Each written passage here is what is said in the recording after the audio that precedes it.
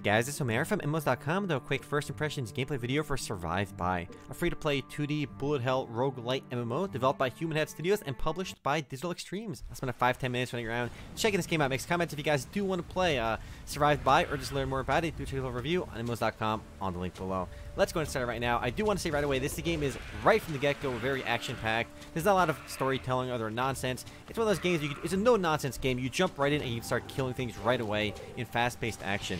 It is considered a bullet hell game because things do move rather quickly once you're in higher level areas. The beginning areas are fairly easy, but once you're out of the beginning zones, you get tons of different enemies attacking you all at once with tons of different projectiles. And if you're looking at this game and you're thinking Realm of the Mad God, yes, it clearly is very much like Realm of the Mad God, both visually and gameplay-wise to a degree, because the game is only 3 playable classes at the beginning. I'm playing an archery character, and you can unlock additional classes upon reaching level 25, and I'm sure they'll add more classes in the future. 3 starting classes right now, and 3 more unlockable classes.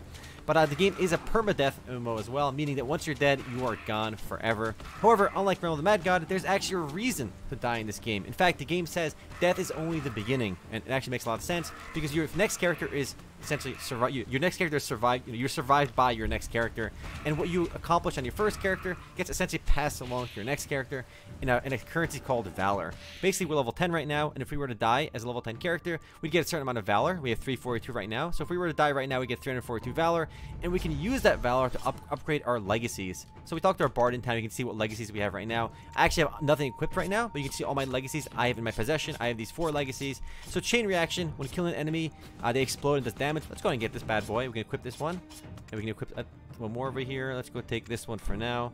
Let's go ahead and equip whatever fort we have right now. It doesn't really matter. Let's go grab this one as well, and let's get one more. These are my 4 current valors in the game, rather 4 legacies.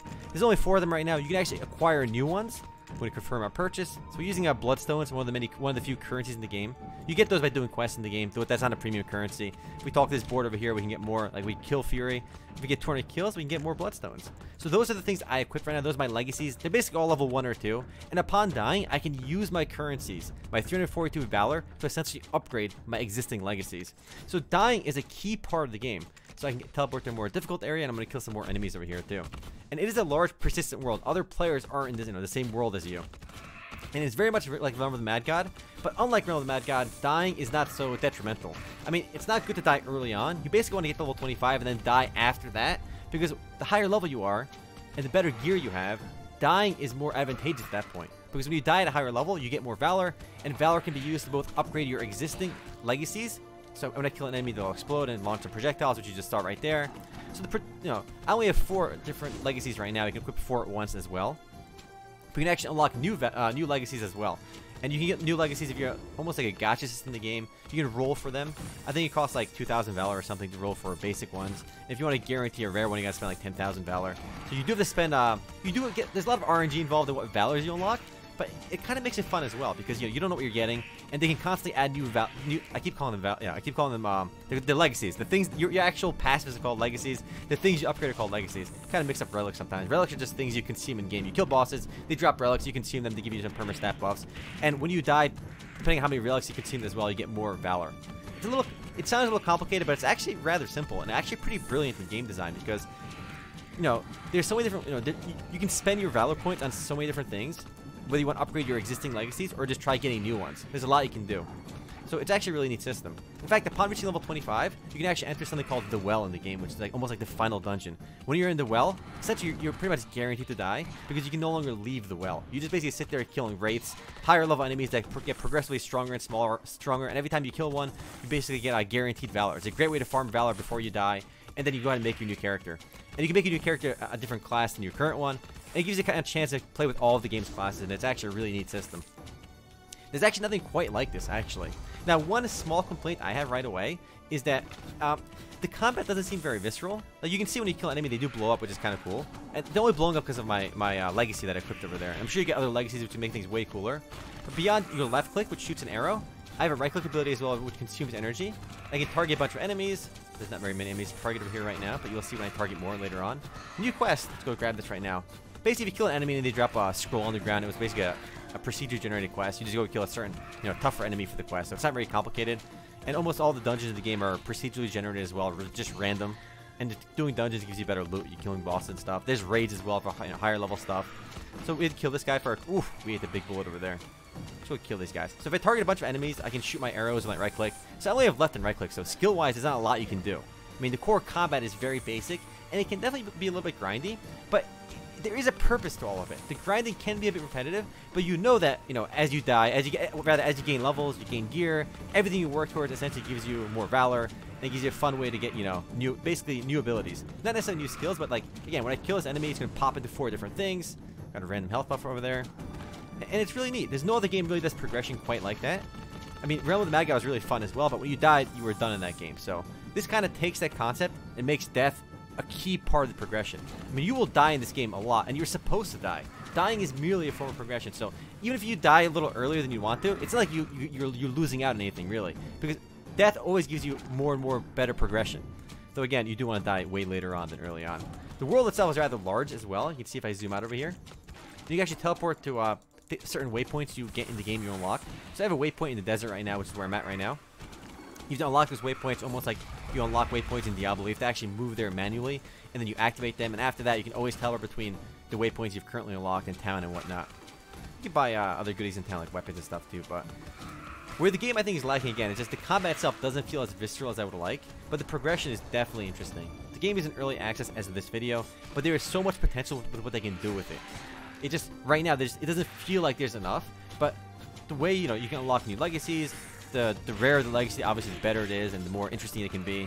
I want to see more legacies that actually, like, killing enemies blows them up. That's one legacy I think is really cool, right?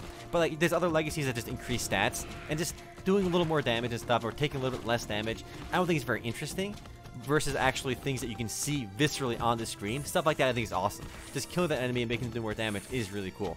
So you can use your All That Valor on other upgrading existing legacies or trying to get new ones. But it's weird because some people have called the game a bit pay to win. Even though you don't have to spend any money to enjoy the game, you can actually unlock legacies straight up by buying them, which gives people that are willing to pay a bit of an advantage. Well, obviously quite a big advantage. But again, none of that is really necessary.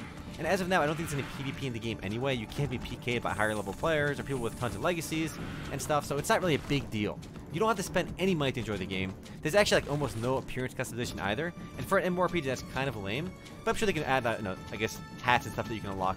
So you can see if I click my character, I got bust with my character screen over here. You know, you have a weapon, you have a necklace, you got a ring. There aren't that many, you know, pieces of gear you can change, and the gear you change doesn't really, you know, change your appearance too much either. So appearance customization is weak. And just having left and right click does feel kind of weak as well. But I'm sure they'll do a lot more with it. It's a really interesting concept for a game. And there's some really cool, almost like community elements in the game too, which I think are really fun. So if certain players kill like certain bosses in the game, everybody in the game gets a buff. I'll actually show you that in the main menu in a second right now. So let's get out. Oh, we got to get to a safe spot first. And one thing I've noticed too, there's almost no safe spots in the game. If you're in the wild, there are bullets coming at you from everywhere. And it's very easy to die if you're not paying attention. Very easy. So you do want to dodge those bullets. So if you can find resting safe spots basically in the teleporters. Outside of teleporters, it's basically very dangerous everywhere. There are bullets coming at you from every which direction. So let's go into this spot right here, and from here we should be pretty safe. These are basically the only safe spots in the wilderness where these teleporters are. Let's get to the main menu real quick. Let me show you that. And actually in the game, there's earthquakes periodically happen as well. And earthquakes, they just shake the screen basically. And the higher level a character is, the bigger earthquake it has in the game when they die, which is kind of cool. So when there's a giant earthquake in the game, you know a very high level character died. So it's kind of cool. Just you can see what other people are doing just by earthquakes and stuff in the game. So you can see play over here. Let me show you. Where is this influence? You can see the influence menu over here. This guy's been killed 109 times, the greater Mirage Hunter. And when you've killed him enough, you know, essentially everyone in the game gets an experience bonus.